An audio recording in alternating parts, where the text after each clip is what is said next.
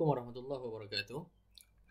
Jadi kita tengok example 1. The current in a bulb is 1.5 ampere. What is the charge flow through the bulb in 5 minutes? So, dalam soalan ni kita nak apply equation I is equals to dq over dt. Telah dibagi info I is equals to 1.5 ampere dan masa sama dengan 5 minit.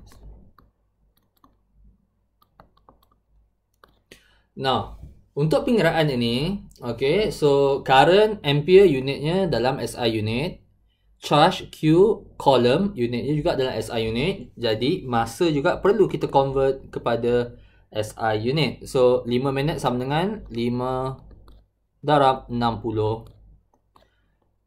saat. Therefore, we can substitute into our equation 1.5 is equals to dq over 5 times 60.